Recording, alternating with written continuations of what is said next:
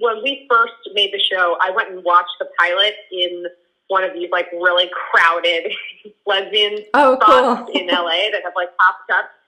And we all went. Like we went and we sat in the back, and it's like 2019, so like pre-pandemic. And when Gigi came on screen and spoke in Farsi, all of these like Persian LA lesbians are like screaming at the screen. And I was like, I knew it.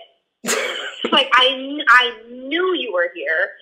And because I live in LA and like there's a huge Persian community here. And I was like, I think this is real. Let's just drop this in. Like, let's just see like what this character can do for like the little that she has. Like, I just tried to like make something of it. But then once that happened, and then once I realized that Aryan also spoke Farsi, I was like, we have to get these two people together in a scene.